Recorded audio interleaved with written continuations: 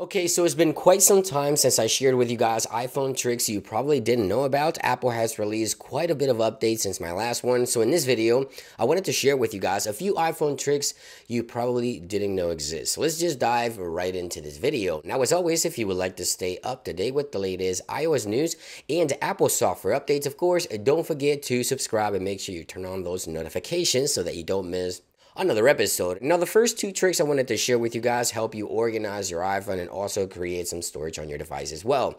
The first thing is launch the Contacts application on your iPhone. Now, inside the Contacts app, you want to go ahead and scroll all the way to the bottom, just like so.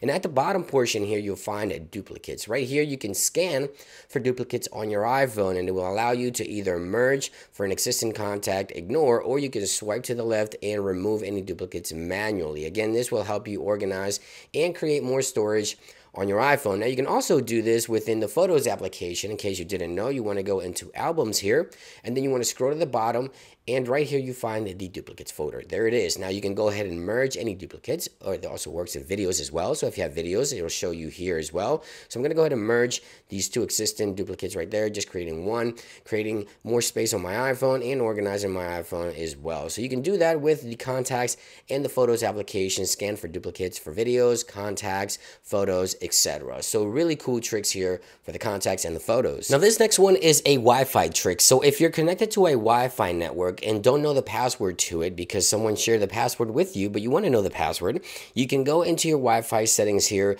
and then once you're connected to the Wi-Fi network, you can click on this eye right here, and this will allow you to tap on the password, and with Face ID, you can unlock that password for the network. Of course, I don't have Face ID in frame, so it's not going to show me, but you can tap on the password and find out what the password for that network that you're connected to is once you scan your face with Face ID for a Wi-Fi network that you're connected to. I think this one's really cool as well. Now, this next one is for all my iPhone 14 Pro and 14 Pro Max users. Did you know that when you're listening to music using Dynamic Island, you can actually dismiss Dynamic Island by swiping over to the left, just like so if you don't like Dynamic Island present. And you can swipe to the right and have it showed up on the Dynamic Island again just by swiping. And let's say you have a timer. So let's say you set a timer here, and now you have two things happening in Dynamic Island.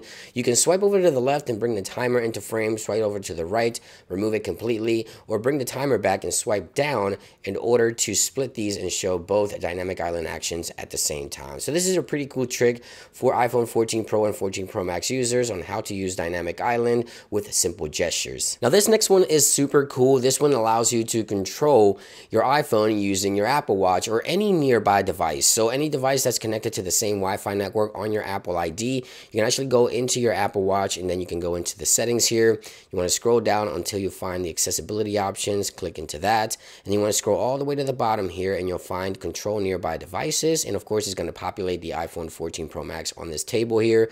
I can tap into that, and I can actually invoke Siri just like so. As you can see right there, I can invoke Siri directly on this iPhone using this particular action here, controlling nearby devices. I can click the home button just like so. I can go into the app switcher, click back home here. I can go into notification center. I can go into control center. It's something really cool that you can do with your Apple Watch. I can also control my iPad. So this is a really nice trick for Apple Watch users if you need to control your iPhone or any nearby devices using your Apple Watch with controlling nearby devices option under accessibilities. And last but not least, with iOS 16.4 and the new Shortcuts application, you can now restart your iPhone using a shortcut, or you can actually power down your iPhone and create these shortcuts on the home screen of your iPhone. So of course, what you need to do is download the Shortcuts application if you don't already have it on your iPhone. Click on the shortcuts, click on add here, and then right here where it says action, we want to go ahead and type in shutdown just like so. Select the action just like that, and of course you can customize the icon here. You can choose different colors, you can choose different icons for it,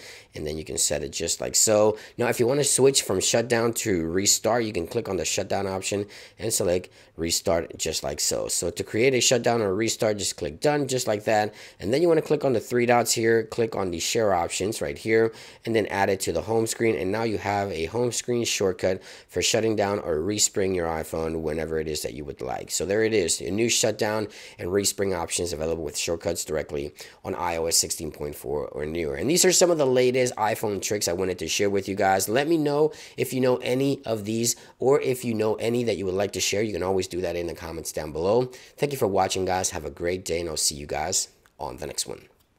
Peace.